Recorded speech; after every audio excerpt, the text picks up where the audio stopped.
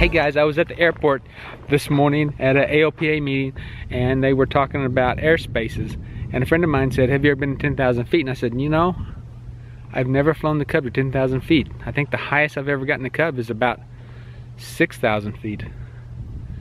So it gave me a good idea to, hey, let's see if I can get the Cub to 10,000 feet.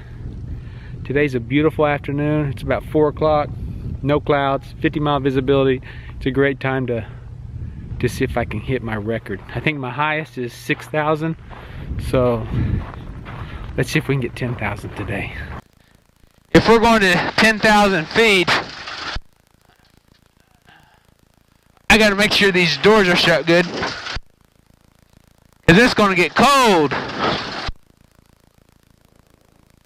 Yes, it's gonna get cold.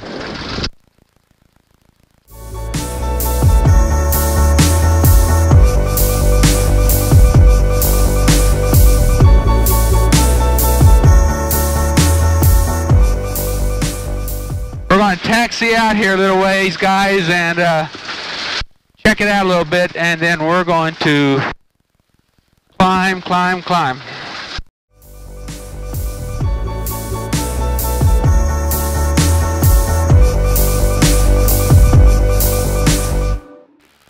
Sitting on the ground, I'm at 1150.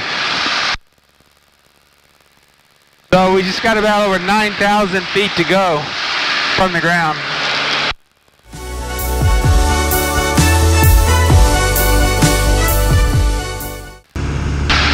We are climbing at 55 miles an hour, and it's going to take a while. I calculated probably 20 minutes to get to 10,000, if I'm lucky.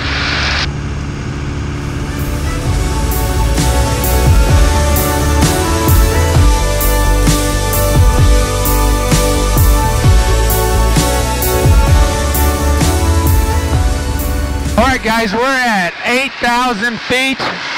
We're at 19 minutes and 34 seconds into the flight. We have 45 miles an hour right now, and I am directly over the runway. 22 minutes into the flight, we're at 50 miles an hour, and we're at 9,000 feet.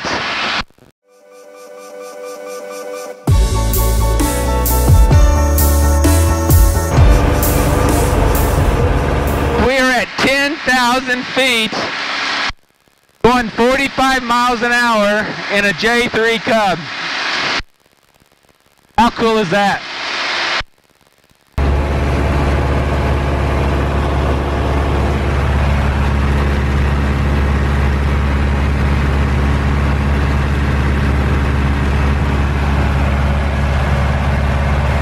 Car beats on.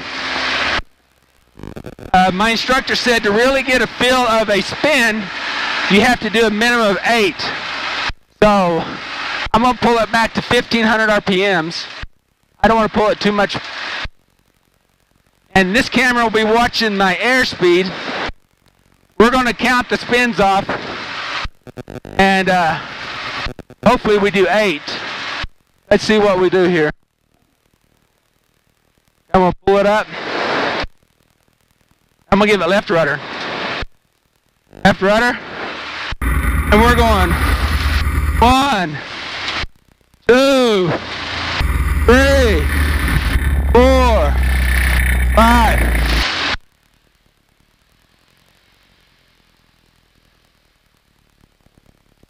Guys,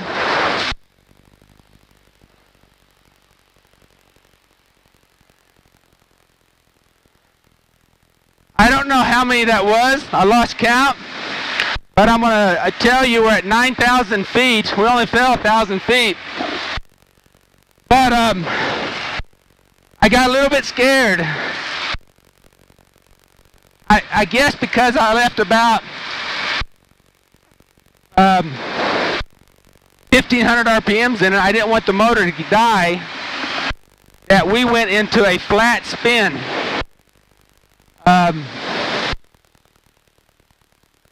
That's what I call it, as a flat spin. I think if I'd have been maybe 1,000 RPMs, the nose would have stayed down. But guys, the plane went, I think, flat. And when I went to neutral the stick, push down, I was pushing forward down on the stick and opposite rudder. And I think I went around at least, felt like 2 more times before it came out. I have never experienced that ever experienced that. I think I'm done for spins for today. Wow, that was a weird feeling, a flat spin.